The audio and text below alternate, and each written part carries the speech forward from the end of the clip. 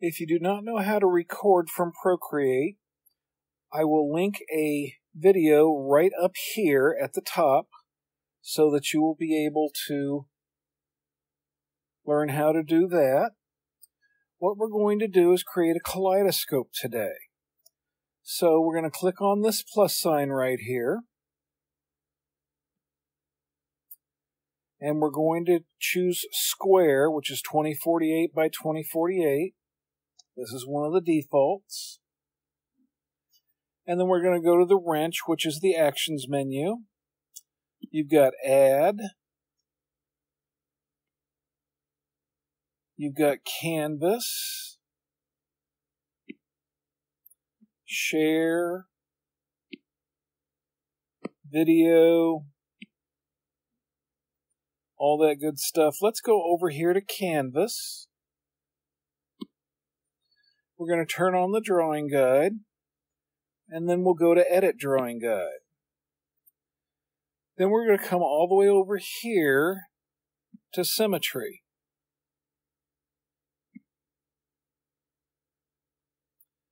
We'll open up the options down at the bottom, and you can choose either quadrant or radial. Today I feel like using radial, so I'll use that. And we'll tap on done.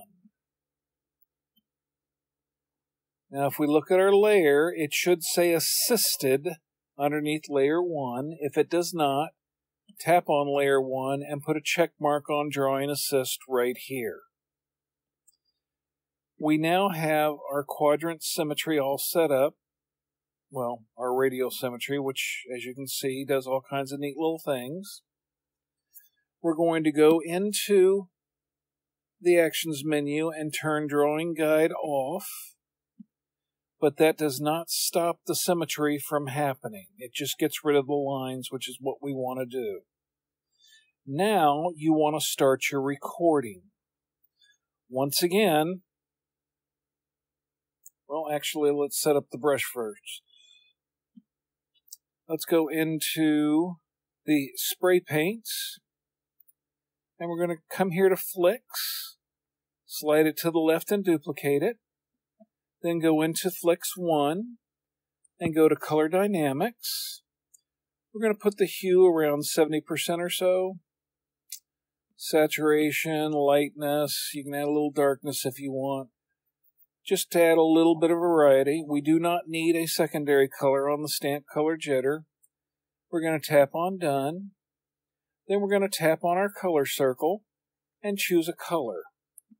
Let's grab this blue right here, just for the fun of it.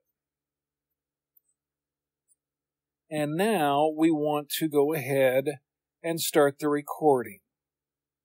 Once again, right up here at the top, this is the link to see how to set up your recording.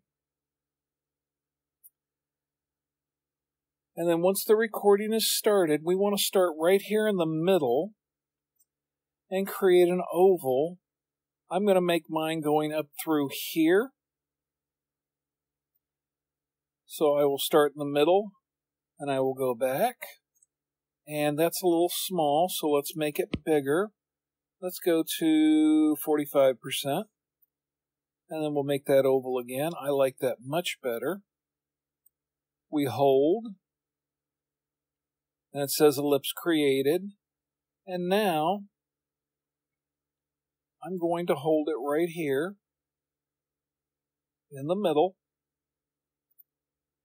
and then I'm going to start moving my brush around. Just random curly cues and loops and all sorts of things. You can go as fast or as slow as you want. As long as you start and stop at the same place, you will be able to create a nice loop. Once the loop is created, you release. And now you want to stop your recording. You then bring it into your favorite video editing software. I use Shotcut. That's SHOTCUT, because it happens to be free, and I find it pretty easy to use. You may have a video software that you like better. Just make sure whenever you're finished with your edit that everything on the outside is gone, and the only thing you have is the square here in the middle. And that way you can expand it out, play it on a loop, and you will have a lovely kaleidoscope going on. I used the Flicks brush. I have also used my abstract brushes, which you can get on Gumroad, the link's below. And they make wonderful kaleidoscopes. I hope this helps you out, and I hope you have a wonderful day.